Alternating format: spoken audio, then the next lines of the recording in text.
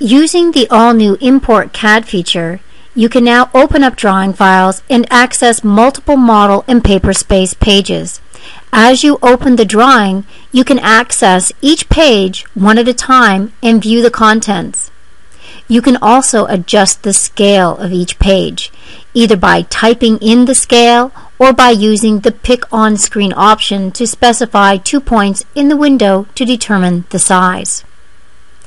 Once you insert the drawing, you are also prompted to complete or change the attributes in the block if you wish, which is great for completing your title blocks and detail information. Let's access another worksheet and open the same DWG file and view a drawing sheet of details. Envisioneer lets you isolate specific details using the crop box tool and extract only what you need, making retrieving and inserting details quick and easy.